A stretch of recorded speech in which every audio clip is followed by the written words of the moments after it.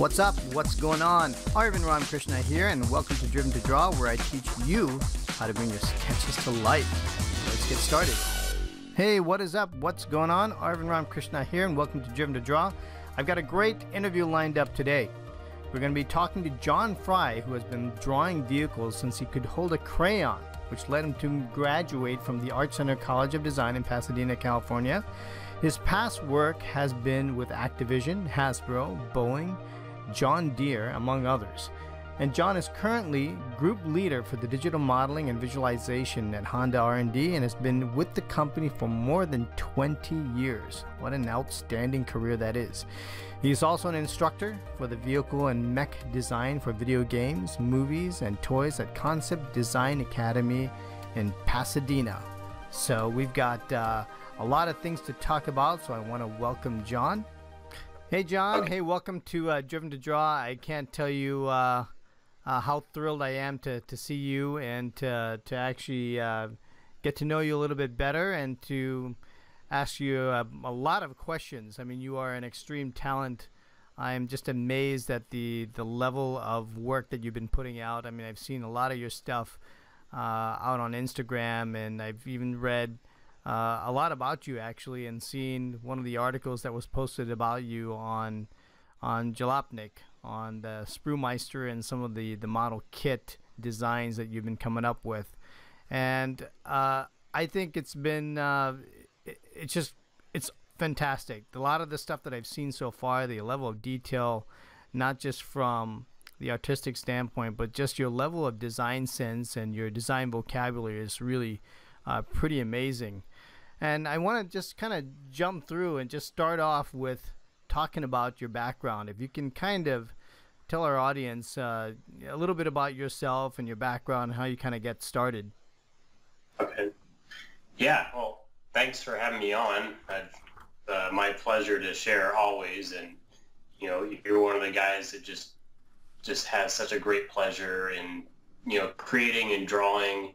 You know, there's so many people that, you know, they get into the industry and they draw at work and then they shut off when they go home. And, you know, there's a few people that have the passion, they just can't get enough of it.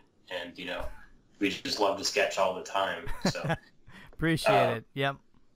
Yeah. But I've been that way all my life. I mean, you're probably the same way, but, you know, it's as one of the first things that I just loved to do, honestly, as a kid was just draw. And one of my things was cars from an early age. So cars, and I loved Army stuff for some reason. Kind of had interest in, you know, all the details of the Army vehicles, the wheels, the lugs on the wheels, and you know, any of the toys that had lots of little details and stuff on them. That's what really appealed to me. You know, that mechanical. You know, I don't know what the mechanical stuff is at that age, but it really interested me. So, you know, when I first started drawing as a kid, like in kindergarten, you know, I'd draw like a side view of a car. I started to draw the three-quarter view of a car. Right. And, you know, I'd draw an Army Jeep, and it's like there's stuff, you know, you draw the wheel, and you draw the wheel well, and then the wheel goes up and down, and then inside there's all sorts of interesting stuff in there, and I would kind of draw that, you know, there's a spring or something, or there's some structure. Yeah, I just was kind of obsessed with the detail a little bit, maybe unnaturally. Did you take things apart? You take all your toys apart and just try to get into it, even as part of that detail, to kind of understand how things kind of fit together? Yeah, sure. Yeah, absolutely. And my dad is very mechanically savvy, so he knew, you know, how to fix pretty much anything. So he also had an artistic bent to him, although he didn't get into an artistic kind of job or career. Did he work on cars, or did he like working on his own cars and trying to fix those up, or? Yeah, he's got a pretty amazing skill, and you know, he's got his first Camaro that he bought back in '67, still has it, and it looks pretty much brand new. And, you know, pretty much anything in the house itself is just immaculately maintained. You know, he's got a real skill for it. But that kind of interest on how things work and the history of things has always appealed to me as well. So a lot of people, they focus on the future thing, but I think kind of knowing the history of things is really important as a designer as well. So I kind of picked that up as well as just kind of researching, World War II airplanes and like tanks and stuff, and racing history going back to the early 1900s interests me. There's all sorts of stuff. Like the catchphrase at design school is like everything's been done. Like you come up with some ideas, like you put a fin on a car or something weird or something, and it's like, yeah, it's been done. They pull up a sketch or pull up some Eastern European car that did it. And everything's been done, but it seems like it's just a way of combining things into some new way is how you kind of create new things. And then, taking things out of nature, maybe and mixing them up. But yeah, so to kind of go back to your question, drawing from an early age like crazy and never stopping and having kind of this weird kind of mental, physical need to be drawing or creating. So, if I wasn't drawing, I was working with Legos, building Legos all the time. Did you, when you were building Legos, were you, because my kids love to, I get all the Lego sets and stuff for my kids. And I know that, currently my 10-year-old, they're always trying to do something different. So they may even get the Lego kits and they'll try to build it up like it's supposed to be even when they follow the instructions. But then, Rohan will try to go in and just try to knock something out off of his own, or he'll just take parts from another Lego set and then combine it to something else to do something new. It actually drives me nuts at first because all these parts were all over the place. And I'd always say, it's like, man, I mean, after a while, if you want to sell this thing, you're not going to have any pieces. But it kind of got me thinking that, what, this is where that creative, that mindset starts. That's just the process. It's like you build it once, all the parts just go into the parts bin, and then you're kit bashing from that point on. And is that what you pretty much did most of the time when you were...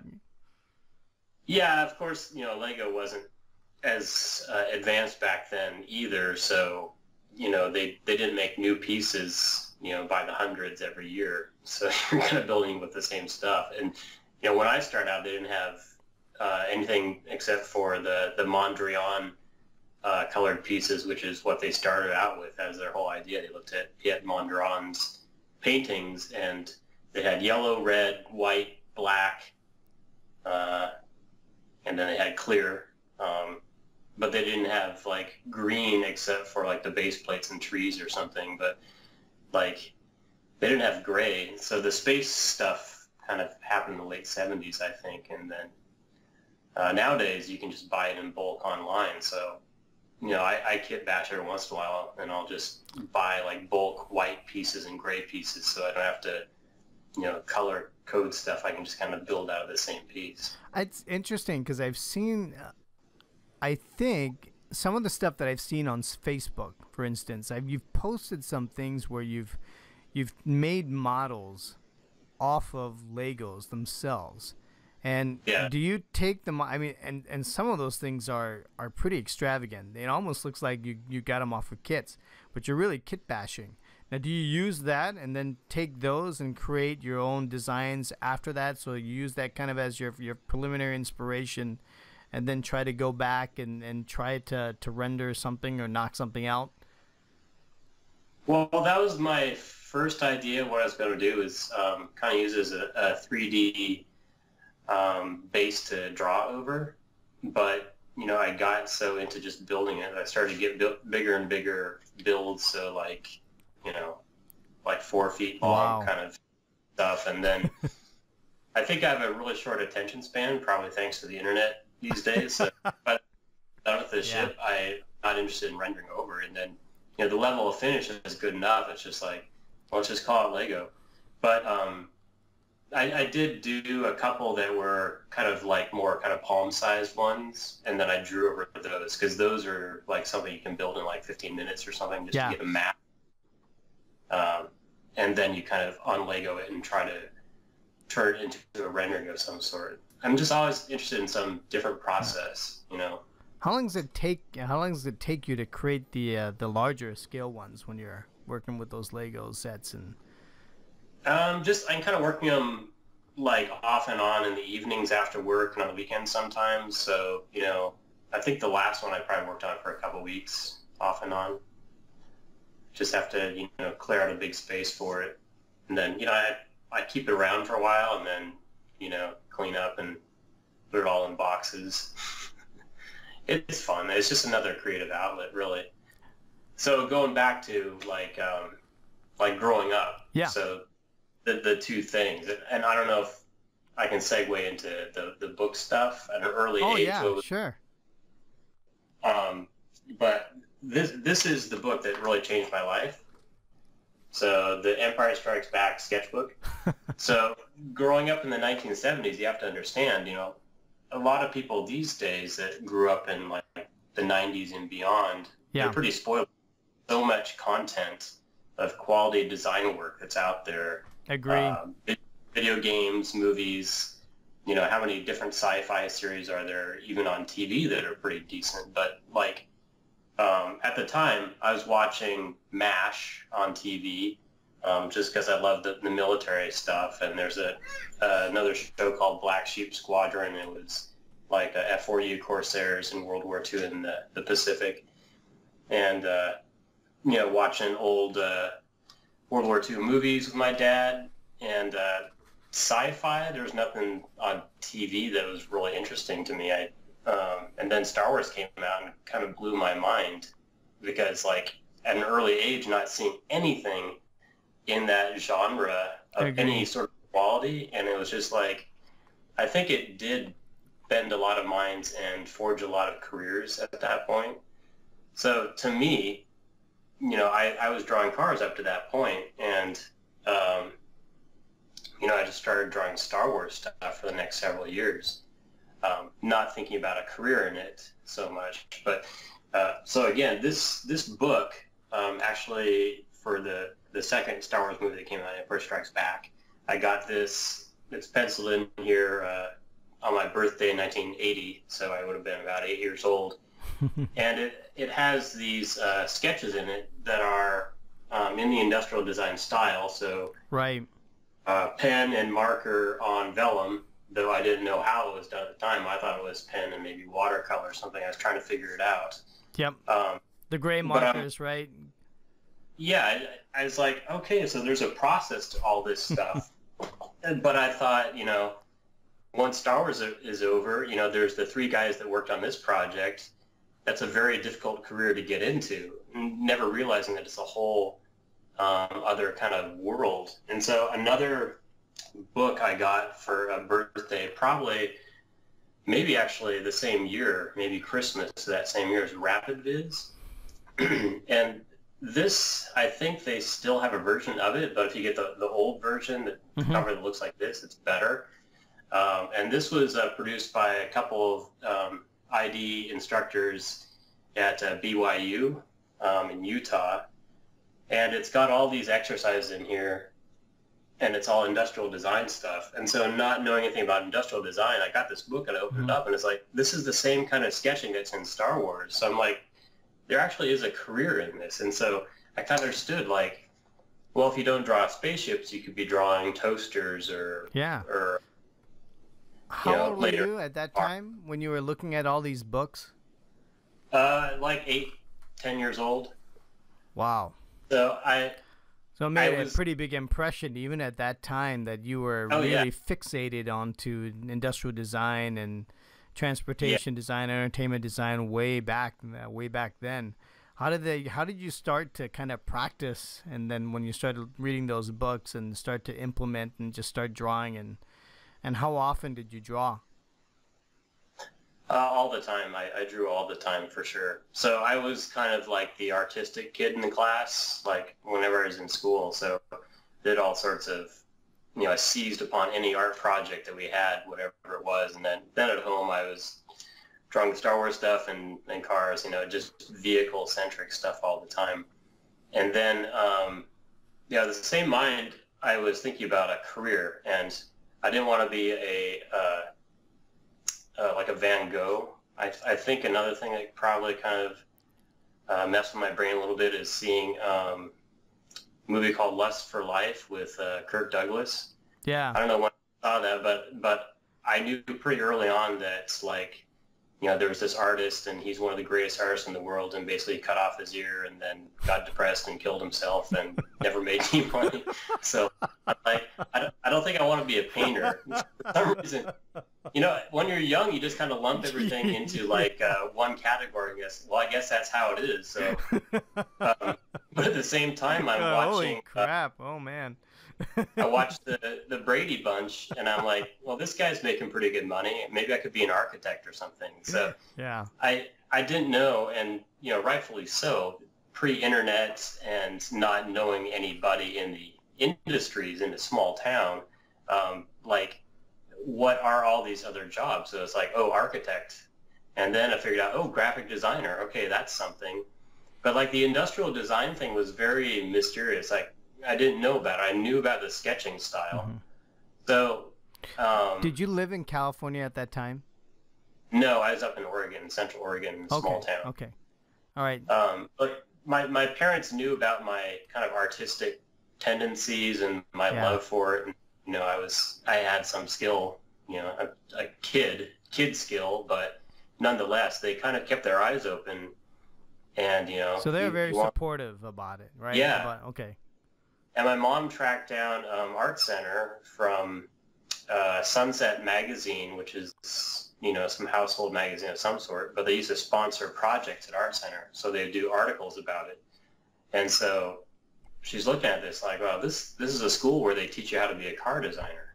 And, you know, what is design is, you know, not engineering necessarily. There's two aspects of it. So engineers call themselves designers, stylists call themselves designers, but they're very different jobs. And that styling thing is really what was my career. That was what I was kind of headed towards, even not knowing that at the time. So that I figured out in junior high school. I figured out this is the career, okay, I'm going to aim for it.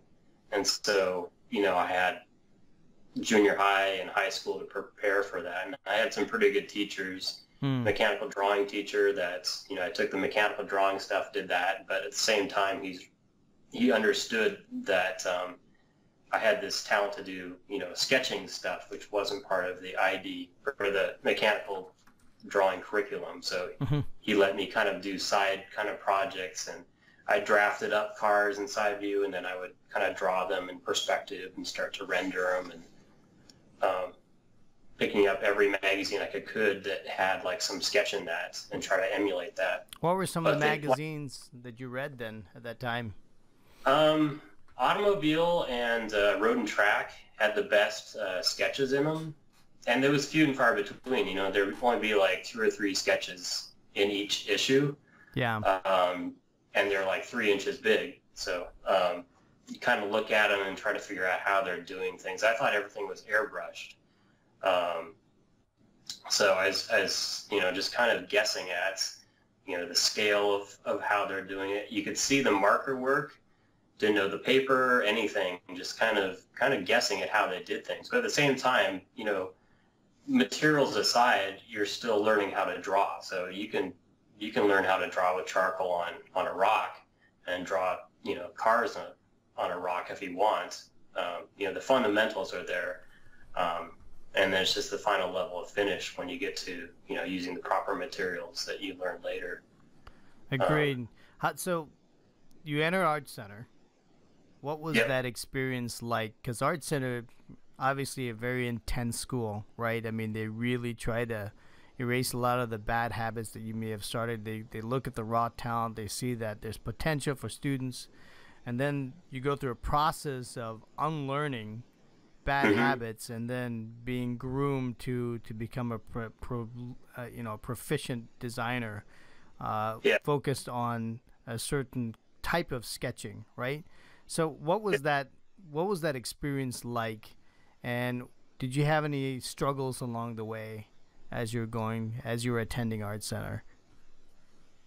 Well, I did 2 years community college first, so I wasn't, you know, too young, which is often the problem for a lot of people. So I was pretty ready for it, and my skill level was pretty high going in, and I think that was actually maybe a little bit of a problem for me because I went in there and everybody had to work pretty hard, and I didn't work that hard, and I always kind of regret that I didn't work harder.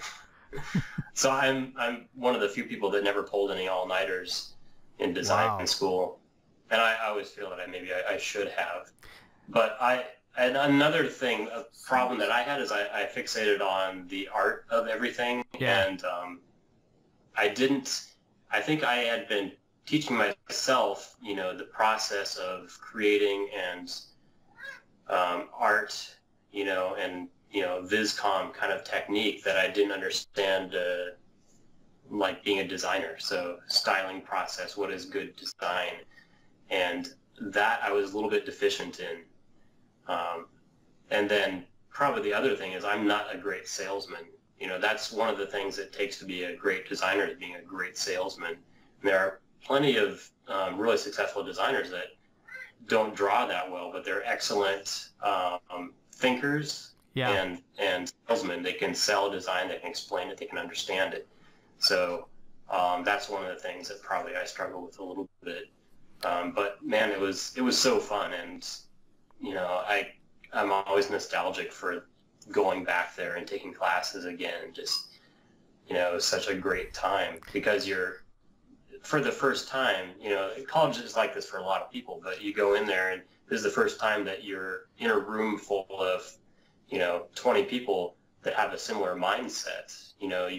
You have the same loves and kind of passions. And at the same time, everybody comes from different backgrounds, so they have all sorts of different things that they've been exposed to. So when I went there, being from a small town, not knowing about like Japanese anime robot design or whatever, because I was never on TV when I was growing up.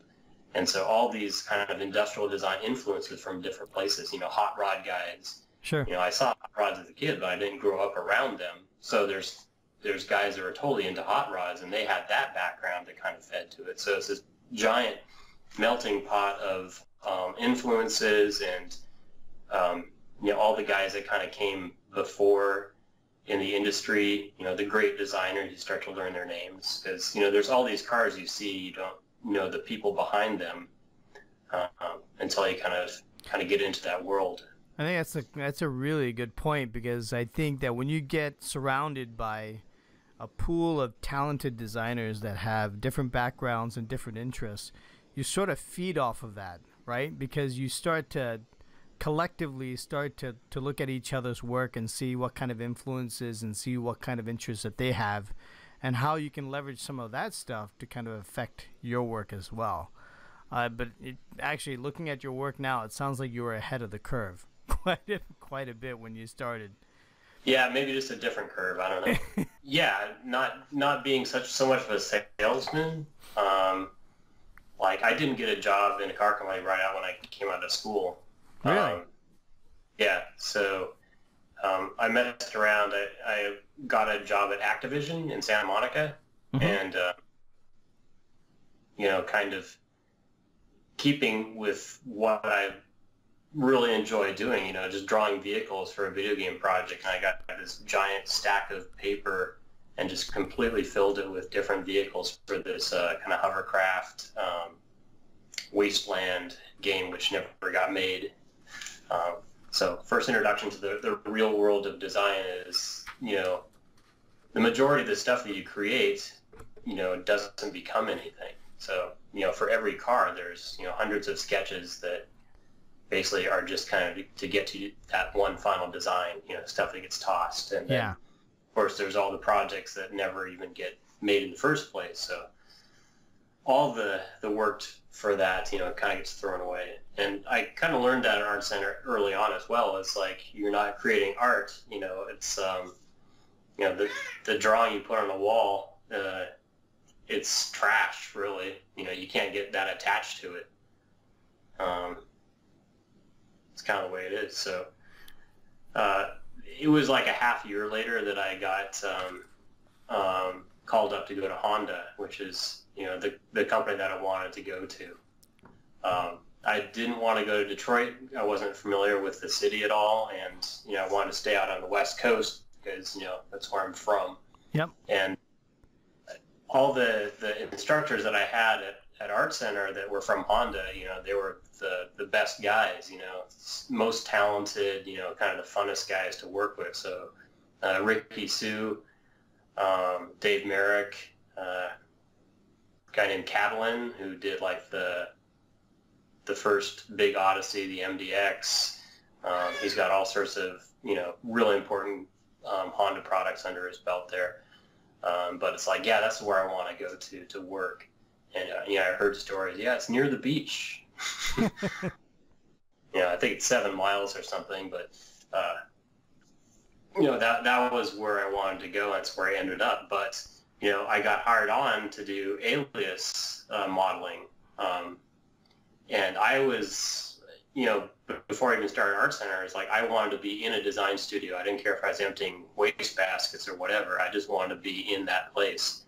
I didn't have to go to that level necessarily, but they gave me an offer to do alias, and I had a little bit in school. We didn't learn that much back then. We just had like a single class, and I thought it was a great opportunity because I could draw, but I thought that my 3D skills were lacking.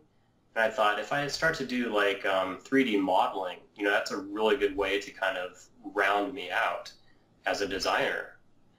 And, it worked out really good. And so as an alias guy, I did a lot of different things. I did do, sketching on projects and, was a project leader for design for a couple show cars. And learned a whole lot about surfacing on a car, quality of reflections, how reflections work, how data gets done. And then, when you get into the industry, you learn everything about, how difficult it is to make a car, a good quality car. It's not, a guy, doing sketches and then, an engineer somewhere. It's a giant team of,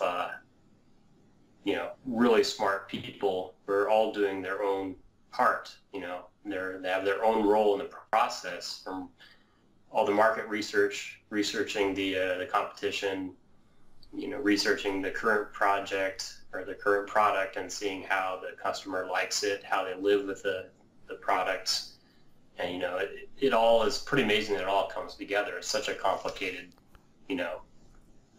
product. It's one of the most complicated products that consumers interact with, really. I mean, this is like military level stuff in terms of part count and reliability technology. It's it's always invigorating to kind of just go into work every day, really.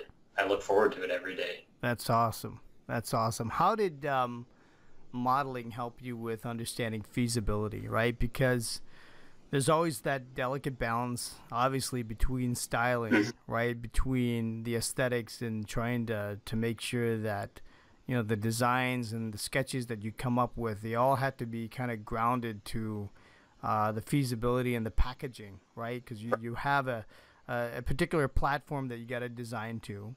And most of the time, unless it's a completely brand new vehicle and not carryover, you got to work with the existing body in white, subject to maybe some changes and things that you decide to make. But how did packaging or surfacing maybe help you with the feasibility portion of it? And then if you kind of fast forward through your career, what are the things that you think that some of the students should be learning a little bit more of? Yeah, I think the important thing about that is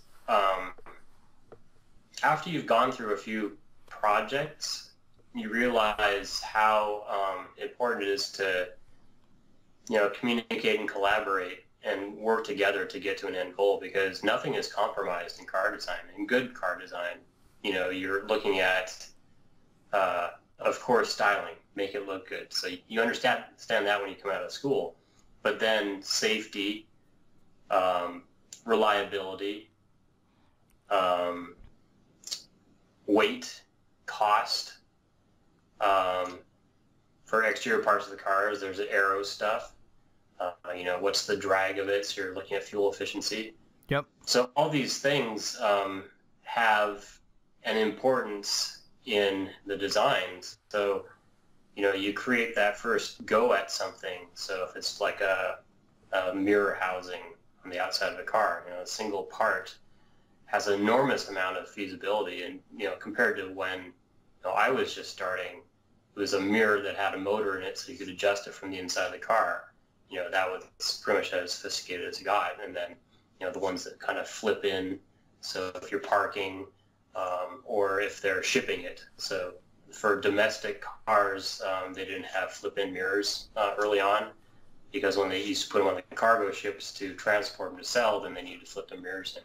But nowadays, pretty much every car has them. So now you have lane change cameras, sensors. So you have all these things to package around. At the same time, a mirror is a very critical part of the aerodynamics of the car. So it's pretty small, so you're not getting a lot of drag out of it. But at the same time, the wind is hitting it and right by your ear. So if it's deflecting air into the side glass, there's a buffeting sound, and it increases the wind noise. And so that kind of thinking has to go into it. So you have to change angles of things. And then when you think about, manufacturability of a part, how does it pop out of a mold? So all these things are kind of coming at you in different directions. Everybody has their different needs, all the different teams. And your job, of course, is always to bring it all together and make it look good. So even when you have the initial sketch, you have to understand that the process of being a designer is working through all that and coming up with a good solution. That's the magical part of it, is like when you come up with that, it's like, wow, this looks great, and it hits all of our needs. That's really important. So as a young designer going to school, I think what you need to understand is when somebody makes you sketch over a package, for example, that's all important stuff that's not going to go away. So you can skip that and just make the super cheated giant wheel chopped greenhouse sketch and make it look good and get it picked.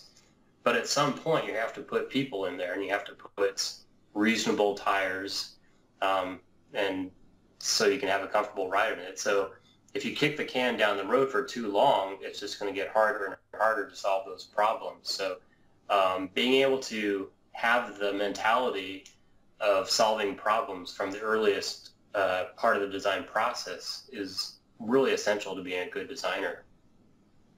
Yeah, completely agree.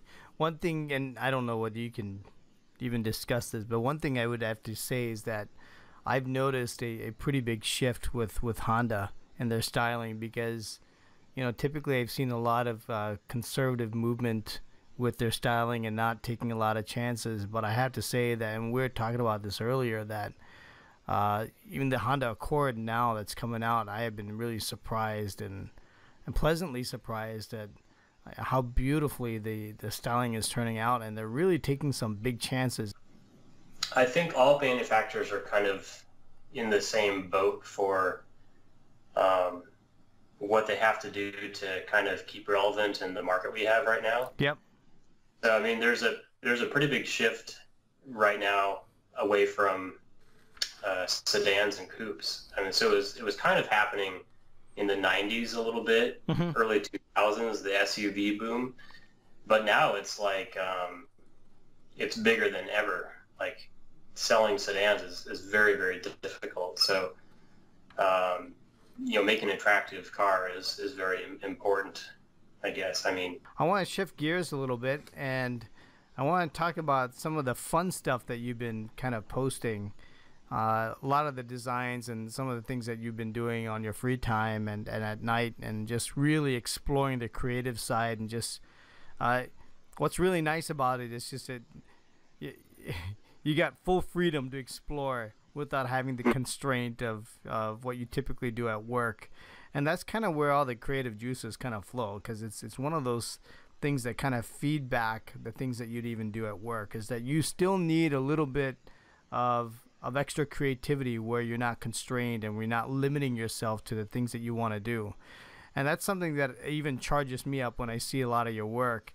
And I want to bring some of the things up here that that I've been looking at, especially the stuff that you've got. Now, John's got his work on artstation.com, and I'll post a link up for all of this for you guys to see. But he's got it's artstation.com/Frye, Frye. And John has this incredible design vocabulary. And one of the things I want to talk about is the Sprumeister, which was a lot of this work, from what I remember, was featured on Jalopnik. And it was, and basically, folks, when you look at these renderings, they're basically these model kits. John's kind of taken a lot of the things that you see from the past when people buy model kits over at the stores, and especially, growing up from, the 70s and 80s, when you used to just buy all these different kits from spaceships, Star Wars, all that stuff, and you've created something really pretty phenomenal and unique here. So one of the things that I really liked, what I was looking at, was the McLandish. So I want to know if you can maybe talk a little bit about some of these concepts here. Okay, so the whole idea behind it, I'm always trying to do some new thing, of course, and mixing kind of existing things up in a new way is kind of a good way to kind of come up with some new ideas.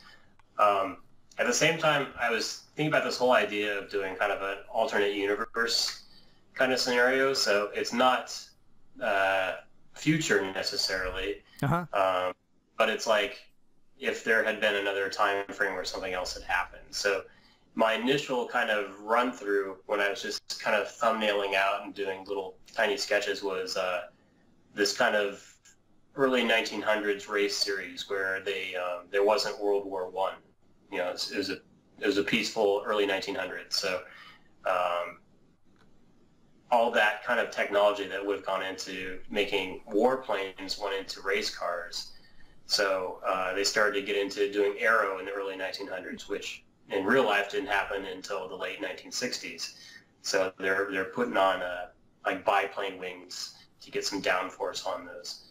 And then I started doing kind of these kind of lay down position cars, so that the driver's not sitting high up like you'd see in an early 1900s Grand Prix car, but just to get a different aesthetic, moving the driver to get a different look out of it. So some familiar elements with the tire technology that existed in the time, and kind of the same engine size and everything, but then having the driver look through a brass periscope.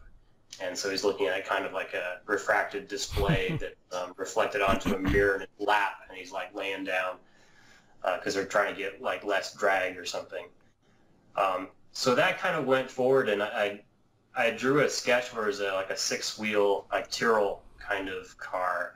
So early 1900s, but like in the Elf Tyrrell colors with six wheels. And for some reason, I just drew it without, having a driver in it. It's like, well, what if this thing is radio controlled? And I didn't really have an idea behind it. So that led into the Sprumeister stuff, which I thought that this was a concept I wanted to take into more finished work. And so the McLandish was like the second one I did. And everything refers to some existing car. So there's a familiarity with the sponsorship colors, or the name is a little bit twisted. And a lot of these I think up when I'm on my commutes, like when I'm driving home after work, I'm like kind of like not McLaren. It's I go through a whole bunch of them, and there's always a little bit of a humorous aspect to it, I'm sure. And that one, I messed around. The early version had red wheels, and then I think probably the one that went on ArtStation, I changed it to black maybe. But that one is kind of, it's a pretty good example of the whole theme of that series. Yeah. So there's some consistencies depending on whether it's late 60s or getting to the 70s or I think there's maybe some 80s ones that I'll be working on. But they generally all have the skinny front tires, the big, fat, wide 70s Grand Prix tires, open wheel, just like F1. They have a pod, like a sensor pod in the back, which I kind of want to put that into it. So, like mass-wise, there's an interesting profile to it. And then having a cutout shape where the driver would be, it's something that a normal driven car wouldn't have. So it really kind of pushes that kind of unusual aspect of it. So there's familiar aspects of it, and then there's some kind of really surprising kind of, it might be a little bit jarring to some people. But also, like, the whole wheel and tire thing that I try to keep pretty consistent refers back to like T-bucket hot rods and the whole hot rod kind of aesthetic. So the tall, narrow engine box, kind of like early Grand Prix cars, but also like 32 Ford kind of look as well. So it's a whole bunch of stuff just kind of mixed up together.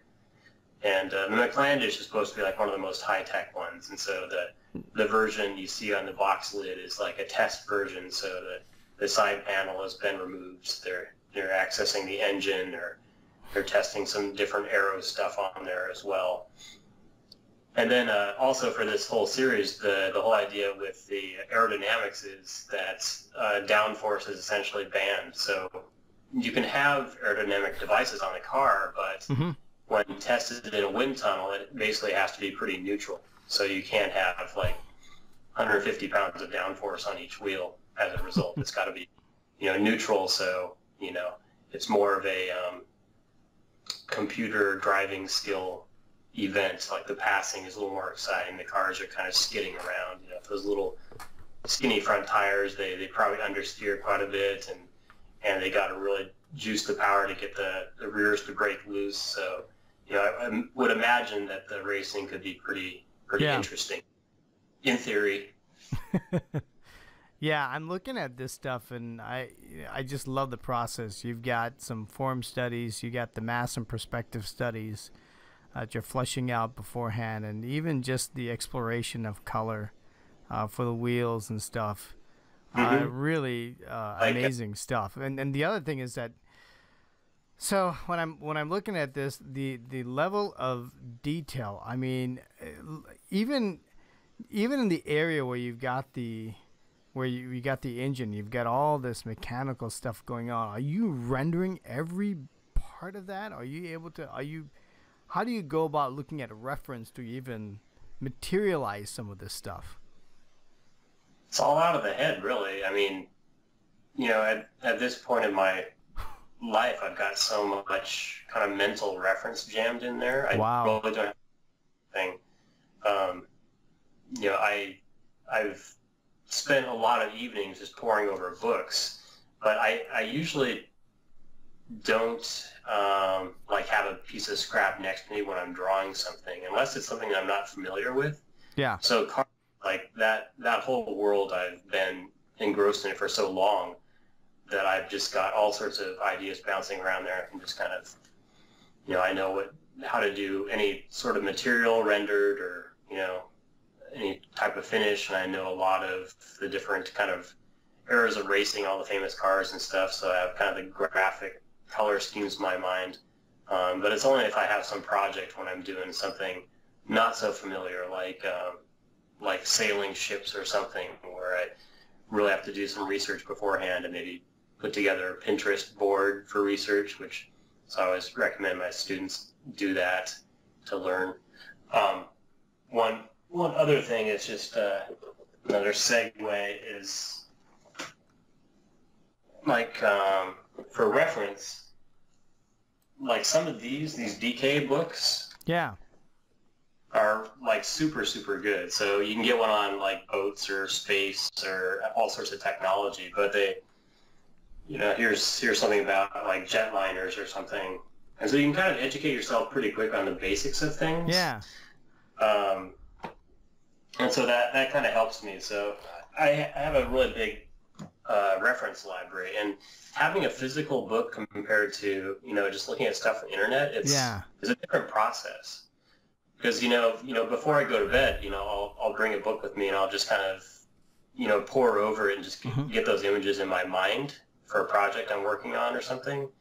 And you seem to absorb it a little bit differently that way. So when you have these books, or maybe it was more of a practice when you were younger, would you just take the books and just draw what you see to kind of familiarize yourself with it? And then that's kind of is that what helps you to solidify your visual vocabulary and be able to recall and use that? Or do you just read it and then you just replicate it in a different way when you're designing something? Yeah, when I was a kid, I did the Star Wars stuff for literally years. And so I was sketching from, reference books on that and copying all that stuff. And then, I'd look at racing books and sketch that. And, I kind of got out of doing that. So, like, when you go to art school, and, there's a pretty good discussion about this on the 3-Point Perspective podcast, which is Jake Parker and Will White, another guy. It's a really good podcast. You want to look it up. But they're basically saying in the Renaissance era or whatever, all those guys, they learned by copying masters. There's master studies, and they still do an illustration. But the design kind of curriculum, like at art centers, we really didn't do that. We always had to be making our own designs. So these days, I don't really copy from other stuff to learn things. I think I should probably. I think it would help. I would recommend it, but I have so many ideas in my head. I just don't have time to do it. It seems like I just want to just put pen to paper and do something new all the time. But I do think it's a really good way to learn things, and I teach my students to do it. It's my Concept Design Academy. It's we have a week on planes, car history, do some mechs, military vehicles, and I have them sketch just a dozen cars from history over various eras, like early 1900s cars, 1940s cars. And then, you start to get a feel of the aesthetic of every era. So early 1900s cars, wood, iron, really simple production. The aesthetic, the feeling of them, everything very delicate. So if you want to transfer that kind of aesthetic emotion to other vehicles, if you want to make a rocket ship that looks like it was made in the early 1900s, you have a feel of what stuff produced in that era. But I think it's an important process. These days, I look more at probably technique, how backgrounds are rendered, brushwork, techniques, that sort of thing. That's kind of what I'm looking at. Awesome. Another one of these pieces that I saw here that I thought was pretty interesting is you engage with this the sketch swap. You have there's another designer that creates the line work, and then you go and do the rendering portion of it. So one of them here, there's a sketch swap of 2017. You've got the lines from Del Swanson, and then you've done the color. Tell me about that project. How did that kind of materialize, where you're working with other people, and what kind of challenges did you see with doing something like this? So that started, as far as I know, with Vaughn Ling, and he goes by Heavy Polly on Instagram, and Christian Pierce, who is from New Zealand, works at the Weta studio, movie guy, does awesome hot rods and spaceships and all the stuff that I love. Great sense of humor. This stuff is amazing.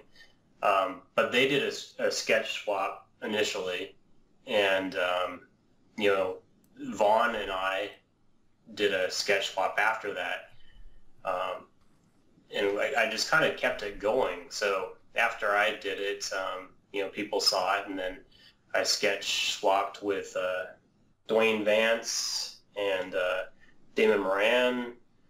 I'm going to forget a bunch of them. I've done so many. Michael Coos, we're still working on that one. There's actually like 3 that are kind of still ongoing, and it's kind of one of those things. It's like there's no end date, so everybody's really busy. We get to them when we can. Dale Swanson's a hot rod guy, and a very talented guy. He just wanted to do a sketch swap with me, so I said, "Oh yeah, sure." And he sent me 3 different ones, and the first 2 were pretty ordinary spaceships. And that one that I did was so unusual in mass. That's what really appeals to me. It's just something that's really kind of far out. I thought this will be a really good challenge. So, yeah, I rendered that one up, and those generally take maybe 12 hours in total. Wow. I mess around with doing some rough color comps first, and usually when I post them on Art Center or Behance or whatever, I try to put in some of the steps so you can kind of see the process of it.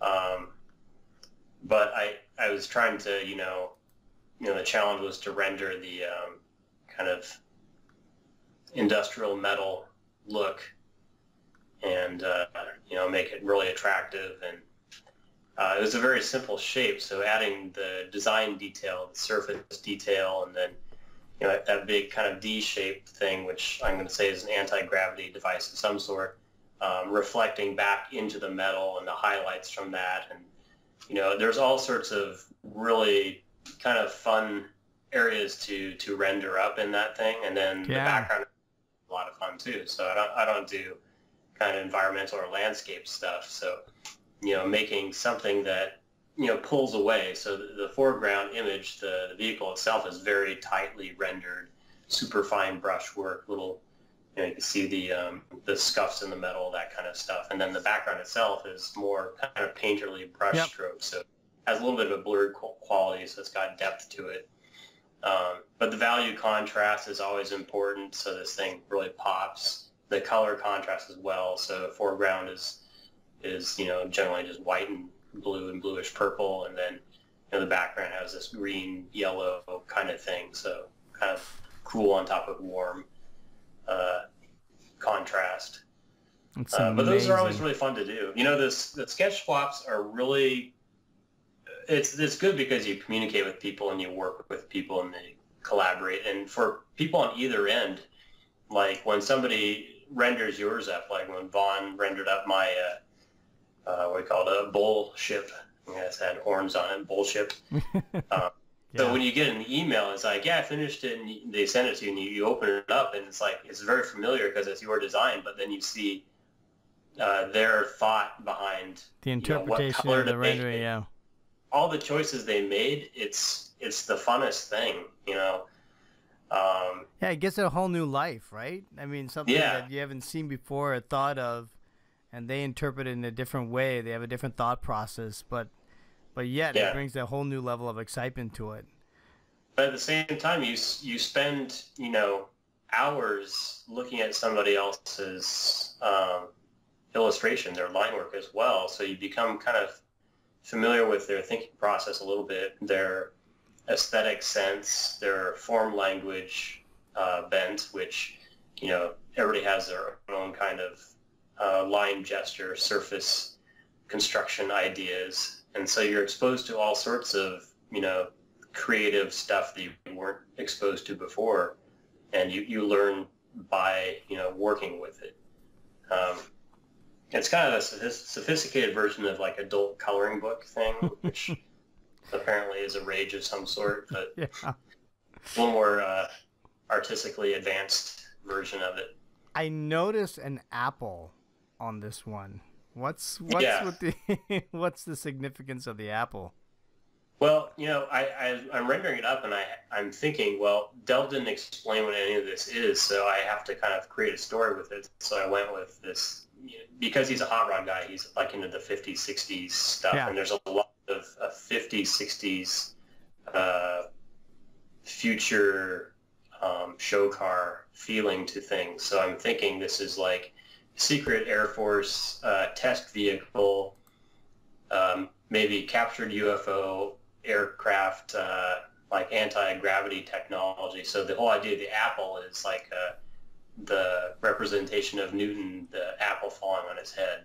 And I can't remember, I'm not looking at it now, but is the apple falling up? Let me go back and check that image. I think that was my idea. Is like instead of like gravity falling down, the apple's falling up or something. I don't remember exactly how I did falling it, up. But Yep. yeah. So that's the whole idea behind that. So. Oh, that is cool. That is really pretty slick. Another And then one. Huh? Everyone's wondering on that one, the FU 801. I actually got that directly off of some reference for. I was looking at Air Force fighters of that era and like what the letters putting on there. So everybody thought there was some meaning behind that, and there isn't. Another one of my favorites here, because I'm a huge Batman fan, but your Batmobile, and even here you've got your process. You got this one too. I mean, what I've noticed is that some of your larger ones materialize off of a very tiny little sketch, and this looks like it's been sketched in the back of an envelope. It is sketched in the back of an envelope, and small little sketch, blowing it up, and then you create this masterpiece. It's simply stunning. I remember when I was looking at this previously, there's a lot of kind of a Sid Mead type of look to it, especially with that red background. It's the saturated environment color. I love it. Yeah, so tell me about this one. What kind of, where did you get your inspiration for this particular rendering? And how long did this one take? Yeah, it was a while ago. It's probably about the same thing. Maybe 12 hours. So, kind of the ones that aren't so rendered fully, where it's a car on a white background, not so much time involved, but, because I'm not charging people for it, I don't have to keep track of hours, so you kind of get lost in the process, but they're usually done over the course of a few evenings or weekend afternoons kind of thing. Wow. So this one came about through a Facebook group headed by Darko Markovic from Eastern Europe, and he's like a kind of a entertainment design guy, really, super energetic, artistic guy, and he got a whole bunch of people together, and he started presenting these challenges that everybody kind of join in, and it was like a secret kind of invite-only group. It's a bunch of really talented people. I was pretty flattered to be invited to it, and through that I met a whole bunch of designers from all over the world. A couple really talented Brazilian guys. Art Martins goes by Dead Brush on I think ArtStation, maybe Behance, and he's on Instagram as well. But one of the challenges that we did was the Batmobile project, which is one of the funnest projects you do when you're at Art Center. Yeah. It's one of the kind of later term ones you look forward to. And so I'm always cranking out kind of just thumbnails and doodles all the time. Anytime I have a paper and pen in my hand, which I keep a ballpoint in my pocket at all times. So lunch or when I get home, especially, I'll bring in the junk mail, and I'll just start sketch on the backs of the envelopes. So this is, I don't know if you have the camera up right now, but this is the sketch that I used for that one. Oh yeah, show me that again, one more time. Oh yeah. So you can see, like, size it, about the size of my hand. So some of them, the earlier ones I do that I'm just trying to get masked, they're about this big. Yeah. But I do like a light gray marker first, and I'll do like maybe 20, 30, just little scribbly kind of versions of different directions. And for this one, I didn't want to do the kind of Tumblr style, which is kind of military hardware. I wanted to do something that's a little bit more kind of comic book, 60s Adam West nostalgia with fins and stuff, but with some modern surfacing on it. And then the scene kind of organically happened. So if you look at the ArtStation, I think the process is in there, or maybe I might be handed. But you can kind of see how I just, I threw the sketch in there, scanned it in, and then I just started to throw color on there. And I kind of messed around with the background quite a bit, and I had the kind of the bluish color of the car, but it wasn't until I kind of brought in this red neon kind of bad part of town lighting, street with the wet kind of decaying asphalt and kind of puddles on the ground, and that introduced a secondary color to the car. And then I think, if I remember correctly, there's some kind of golden color kind of coming from behind the viewer. Probably it's kind of hitting on the front fender, and the wheels are lighting up a little bit with that. So for the Batman stuff, the throwaway kind of aesthetic is just to make everything really drab, but I want to do something really colorful by introducing all these other colors to it. And then it's got the double bubble canopy is like the 1960s Adam West Batman kind of idea. There's some weird perspective things with that drawing, but overall I like it a lot. I think the chrome of the wheels turned out pretty good, and it was a really fun one to do. And then a little bit of a scenario happening in the background, you just see a couple characters back there. I was gonna say, is that the Joker that I see? Yeah, a third read kind of thing. I avoid drawing characters too much. It's not my forte. So I don't know, man. This is really it's really pretty slick. And then there was a one of the other things that I've noticed here is that this other one in particular, the Anachronoid. Tell me about this one, because this reminds me a lot of these, the old steam engines and things, but or locomotive. But it's this one's like pretty interesting. It's actually a little bit more looser than some of the other ones, the tighter ones that you've done. Yeah. Okay, so this one I don't remember. What does it look like? This is it's like a it's got the 6 wheels. All right, okay. And it's basically kind of like a cigar shape. It's got it's the blue one, right? It's the blue. It's got all the engine exposed here in the front, and it's also got the little antenna. It's probably again one of those droids, right? Right. So that's the one that was kind of the springboard to the Sprumeister stuff. So that's the first one I drew without a driver. And so the whole idea of anachronoid, it's like anachronism. So early 1900s with some modern autonomous technology, kind of impossible thing. But I just thought the shape was, cool. It is. Draw 6 wheels, it's always going to make an impact on something. But like in that kind of early 1900s aesthetic and kind of wheel tire technology, open wheel layout, when I drew it, I'm like, oh, that's pretty cool looking. This is something. And so, that it went on to other things, of course. But another one, superfuel detonation at a quarter mile. So cool, man. That was another one that from Darko Markovic's group, the Creative Pot group, and it was like a future drag race kind of scenario. But yeah, it's just a lot of detail, and I wanted to do kind of like some scenario where there's some explosion providing some backlighting, and super ultra meaty tires on it.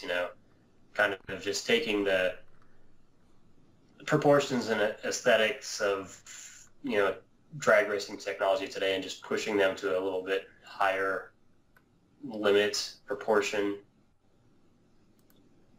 Yeah, another one was that I thought was pretty cool was the Bat Buggy too. Yeah, there's been a couple Batman challenges. So I've done some different versions, and sometimes if there's one challenge, I'll actually do a couple finished renderings. So there was the whole Desmo series, Desmo Dueler, and Desmo Def, and there's another one, but I guess Desmodus is like I think with a Latin name for some certain kind of bat. So I was just kind of playing with the name and coming with some different ideas on that. And stunning. I love it. I love the neon sign and just the reflection from that. I mean, your sense of lighting, just your reflection and saturation of colors. It's really just, my goodness. I get excited every single time. It doesn't matter what you put out. It gets me incredibly inspired. I mean, just amazing stuff. I want to Yeah, switch. there's all sorts of guys I look at that inspire me all the time too. It's like you can't get enough of the stuff that's, pops up on Instagram and ArtStation. There's so much talent out there. Yeah, it's very humbling. Moving forward. Yeah. It's like, oh, that looks like they're having so much fun. I want to try doing that kind of scene or whatever. So 12 hours. I mean, a lot of this stuff that you're working on, I'm assuming you're probably working on a Cintiq. So what are the kind of digital tools that you're using, your kind of your gear and your equipment? My setup is pretty simple. So generally it's a kind of a combination. So I start on paper, the back of the envelope sketching gets a lot of mileage.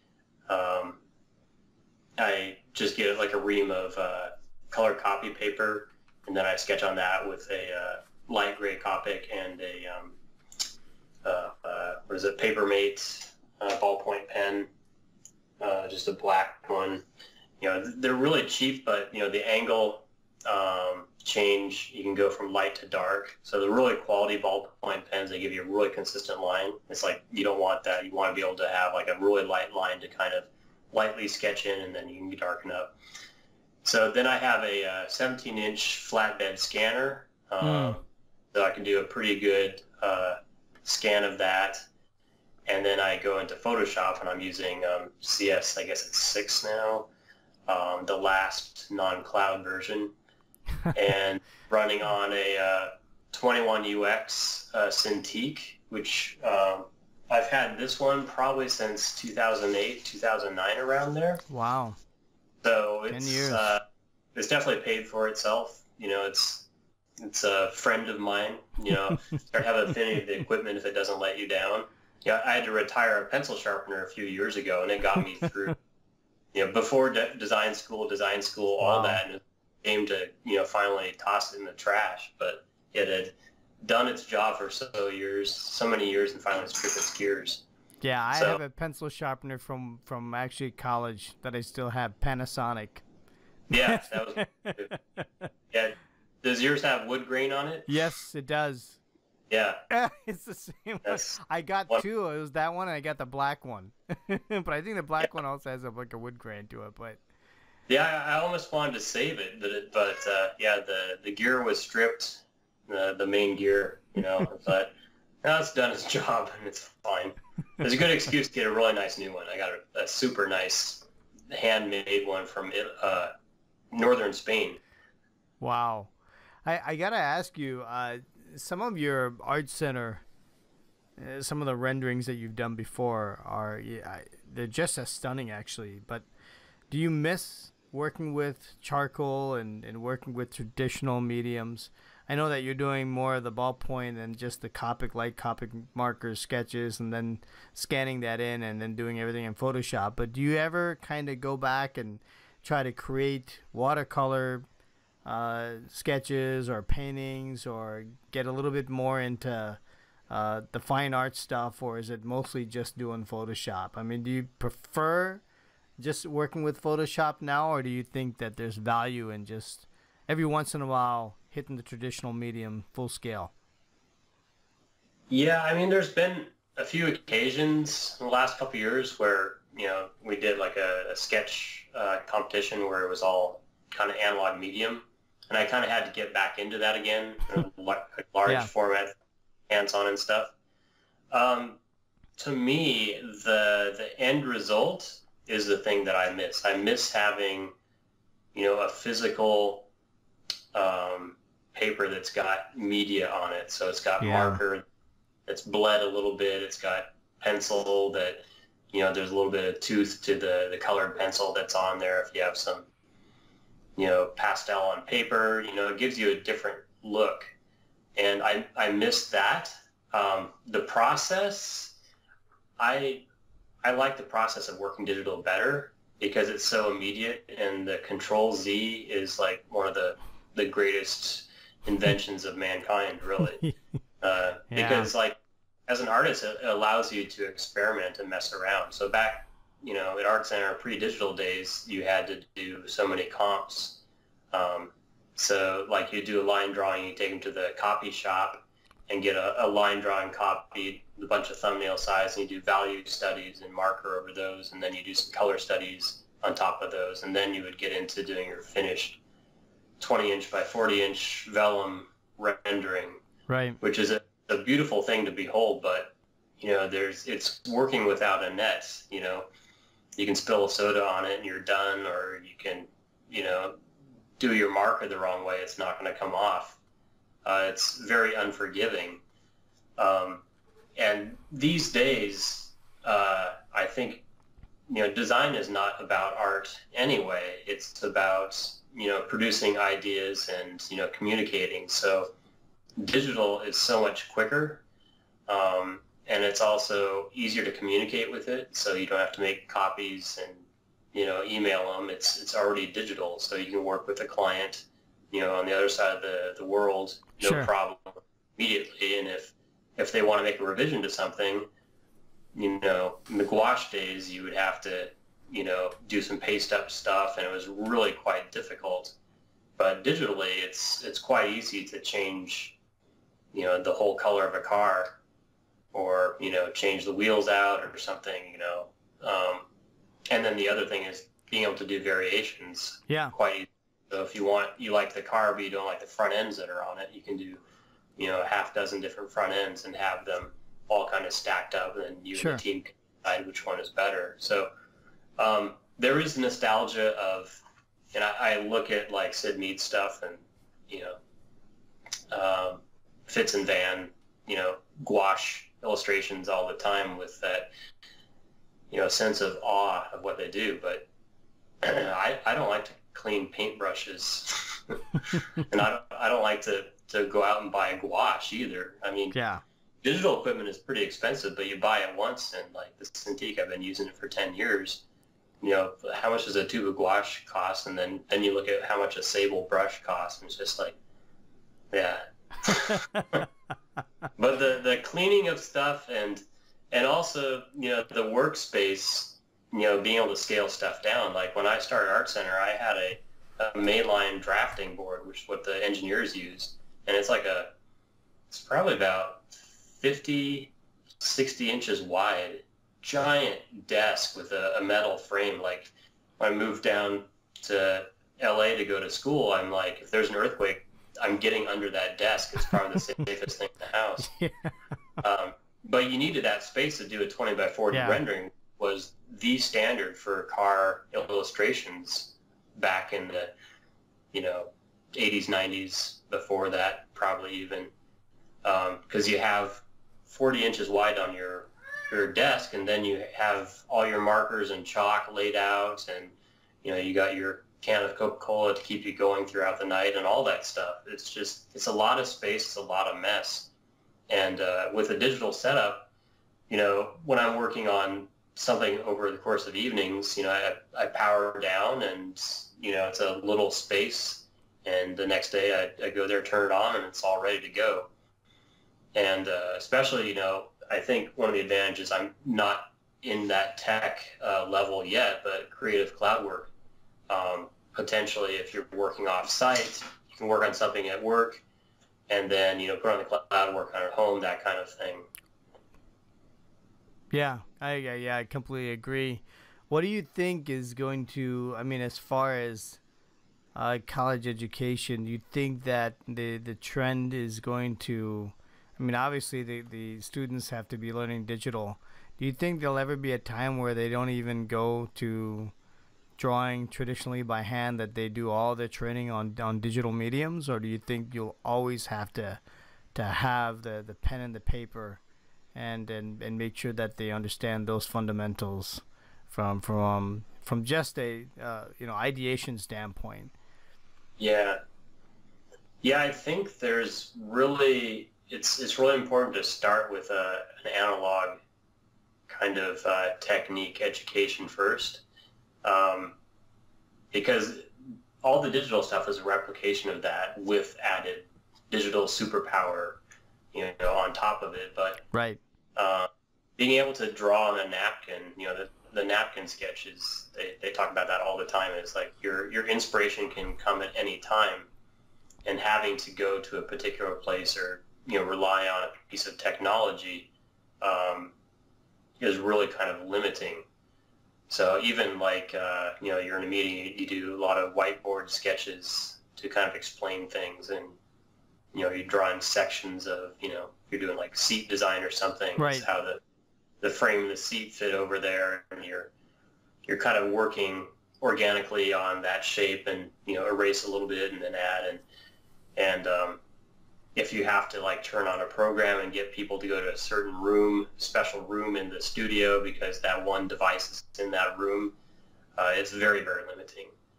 But I think a lot of drawing is a physical skill, just like playing basketball or archery or whatever. I agree. And swiping a pen and hitting a target, we do that all the time. So if you want to draw the body side of a car or a vehicle or something, you're going from point A to point B. And if you're not able to hit that target, you're going to be redrawing it over and over again. And to learn that on paper, you're not worried about the scale of the screen, being so limiting. So, drawing large and using your shoulder is really important, and using all the joints and sequence and figuring out the best way to kind of move your body to get a particular line the way it is. Because particularly automotive design is all about gesture of movement. So you have a lot of kind of product-y kind of style, but at the same time, kind of the more fluid, traditional sports car stuff, it all comes from a physical gesture on paper, transferred down there, ink stroke with your arm. That's where the movement comes from. So digital kind of, it's not as natural to replicate that. Right. So even using Cintiq for many, many years, I still am it feels much more natural to sketch on paper. That's why I do my line drawings on paper. It's a different process. There's been a lot of discussion with the internet and the proliferation of people learning more based on just availability of whether it's courses or just inspiration with pictures that are all over the place. And with college, I don't know what it is at Art Center, but I know that a lot of the design schools, especially private design schools, are pretty expensive. What do you think is the sort of the future with all this, with all these offerings and people being able to take courses now online? What do you think is the future of online learning? And what do you think are the sort of the advantages and maybe the disadvantages, if you will, learning online? Yeah, so there is a whole lot of content online to learn how to draw well and make some great sketches of cars. And unfortunately, I think what the online kind of car design and design in general community has kind of pushed is this whole kind of focus on the killer looking sketch. And so when you go to Art Center, that's not all you do. And I think people don't understand what industrial design is. Like we talked about before, the whole idea about, feasibility that goes into things and form. I went to Art Center and I could draw really well, but, one of the things that, I didn't focus enough on was the whole design aspect of it. And so you don't see that online so much. You see a lot of technique, but the logic and the thought that goes behind it is missing. And when you get a degree at an art school, like Art Center is a Bachelor of Science degree, you're taking a lot of courses that support you as a designer. So there's math stuff, so you can communicate and understand what engineers are talking about, for example. Lettering class which is really interesting. So you're copying letter forms by hand. You're drawing letter forms. So when you draw a serif, like a Bodoni font, B or a D or something, or an S, you're looking at line relations. So you're seeing like the outside of one line, how it relates to the other side of the line, and how curves relate to each other. Mm-hmm. And, this is all through repetitive process in the typical design school fashion, where you're doing, a ton of assignments every week and working all night and getting these, driven into your brain. Yeah. And if you're doing things online, it's like usually people are picking this stuff that appeals to them. So they'll look at, oh, here's a class to draw spaceships, and they're drawing spaceships. Mm-hmm. But those types of people probably aren't going to take that dry stuff like lettering class. They won't be interested in it. Right. So you have to go to a school where you take these classes that you don't enjoy, but they're really foundational for you as a designer. So that's part of the whole process is doing the Karate Kid, wax the wax car on, wax off. Yeah. That's a great it's analogy. Not fun, and you don't understand it as a young artist or young designer until the very end. And that's one of the things you get out of design school and you're in the industry for a while. It's like, oh, I understand what they were talking about and why that was so important. Like, you sketch and draw cones and spheres like for years. Yeah. It's like it never goes away.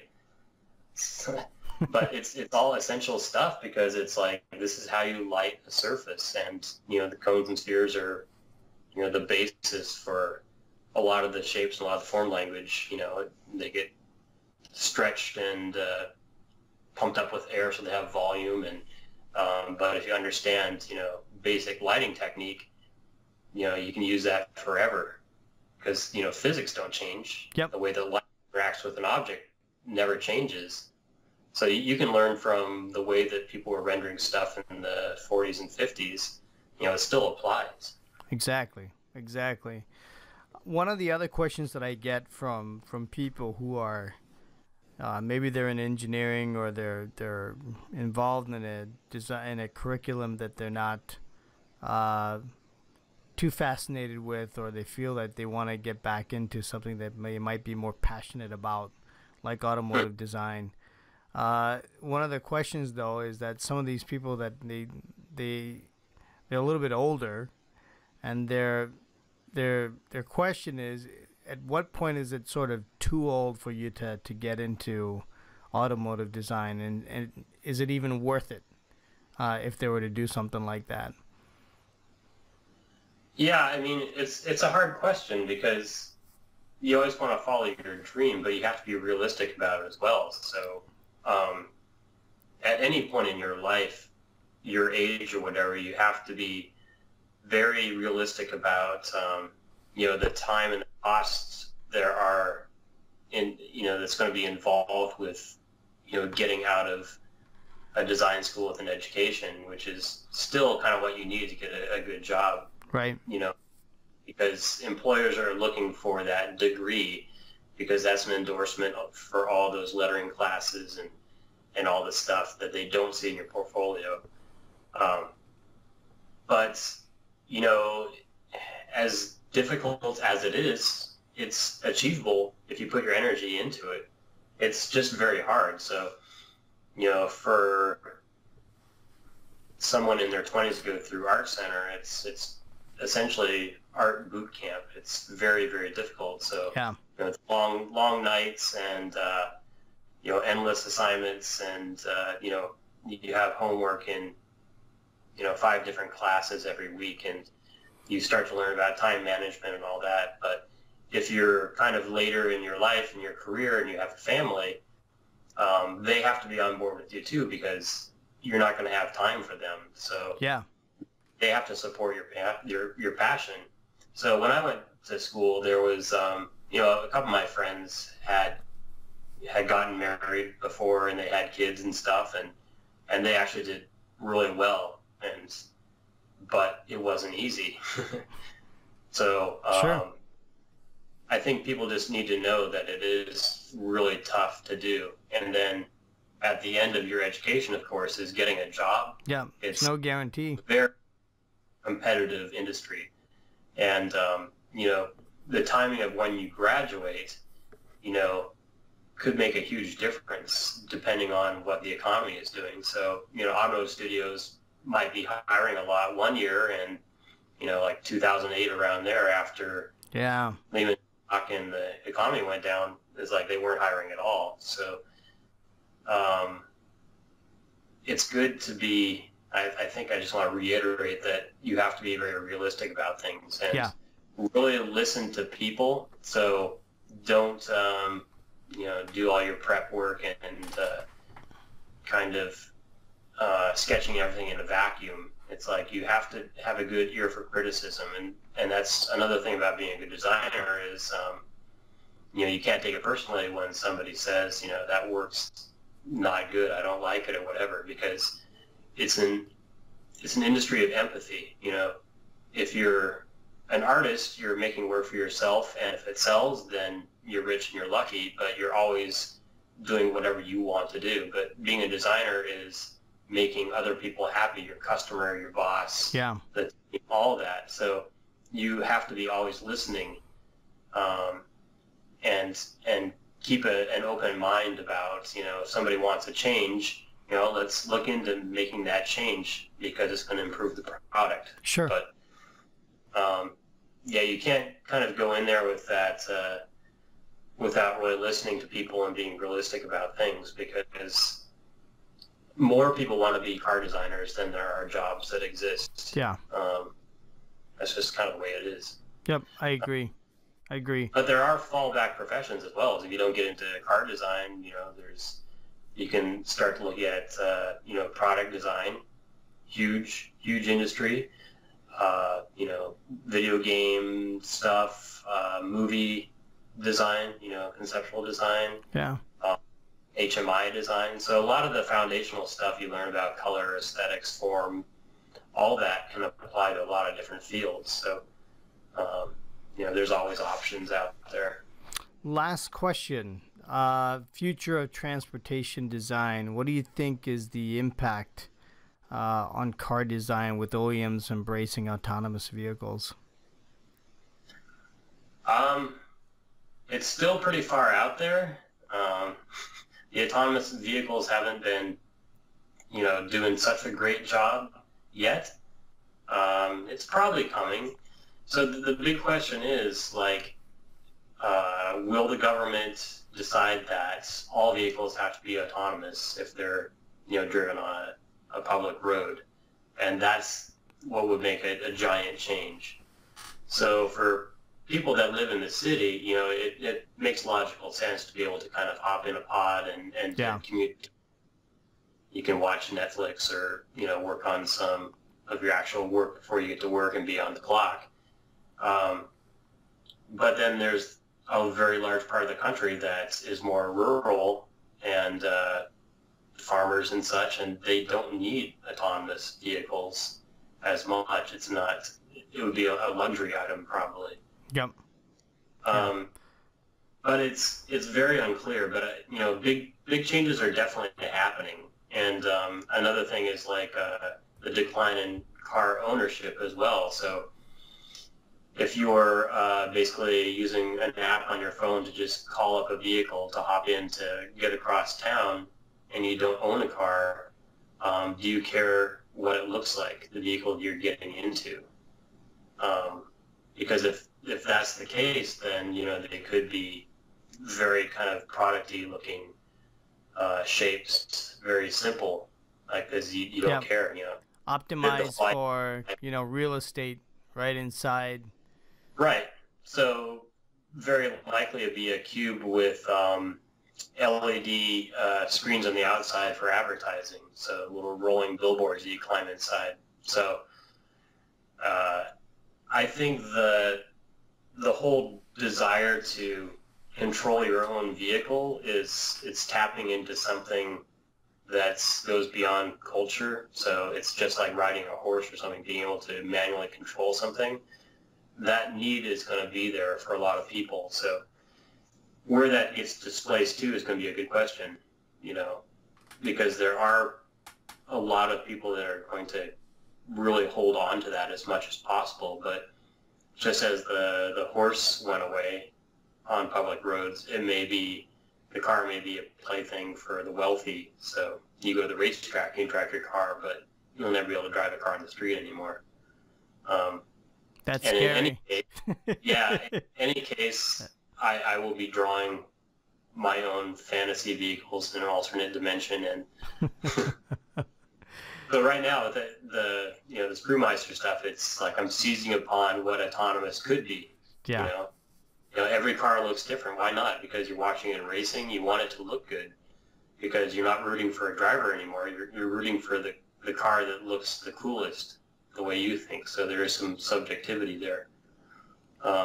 It's exciting. I think the biggest kind of exciting change about autonomous is what interiors are going to be like, because you don't need to have your control area facing forward anymore. And be sitting backwards or reclined or something. If an autonomous vehicle doesn't get any accidents anymore, you don't need to wear a seatbelt perhaps.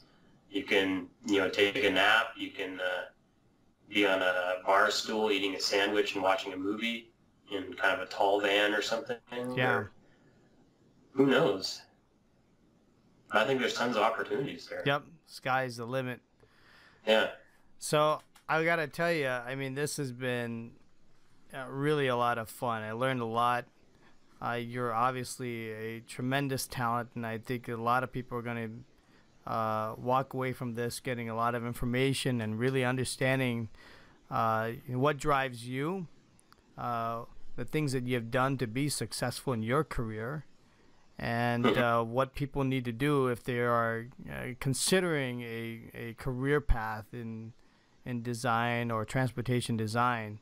What are the sort of things that they need to consider, whether they are just entering it from high school or whether they are a little bit more matured and want to look at a different career path or a different career change. I mean, everything comes with pros and cons, and I think you make a lot of great valid points that these are a lot of things that you have to kind of outweigh and be realistic about certain things, especially about your future and what's really plausible.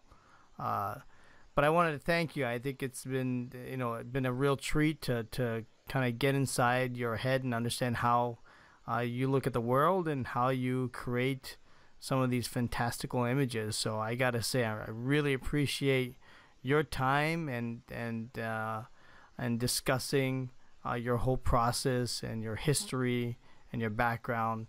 And hopefully we got to connect again soon with any new projects you're doing, and just talk about some more design talk and share a lot more of your work in the future. Sure.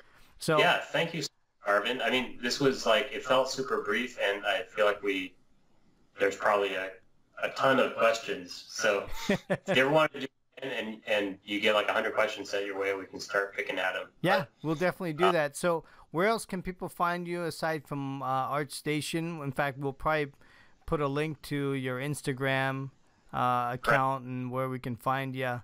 But you got ArtStation, you probably got Behance. Yeah, I had I don't have it with me, but I have all the sites, they link to each other. So the ArtStation page has linked to my Instagram, I think. Okay.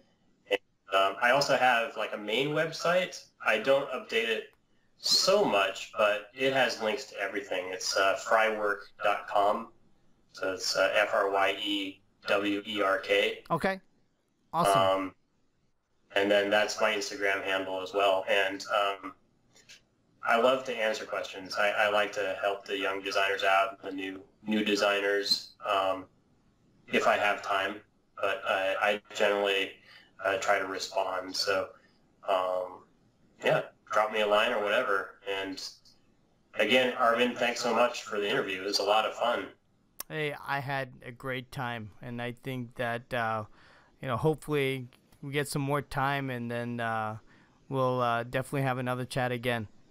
Yeah, and I'd love to sketch with you sometime. The stuff you've been doing lately is awesome. John, we'll you're I think you're being a little too kind. No, it's some great stuff, especially the paper stuff you're doing as well. It's just I need to do more of that probably. I appreciate that. Like I said, I like it. I have a lot of fun because it's, I just enjoy connecting with the medium, and it's like a relationship. You feel that relationship, you feel that connection, and it just grounds me a little bit. So it just kind of keeps me in the game, especially with how busy we are at work. So right. Well, that is the conclusion of our interview with John Frye. I hope you enjoyed this interview and you got a lot out of it. Be sure to post your comments and even your questions, and I'll be sure to let John know that you guys have additional questions, and perhaps we can get onto YouTube or even to the blog to answer those questions. So be sure to comment on our page, and hope you enjoyed this. And I'd love to see you here next time on Driven to Draw. Don't forget to subscribe to this channel. Tell all your friends about it if you find this content useful and you find that you are learning a lot. And we'll see you here next time on Driven to Draw. Have a good one.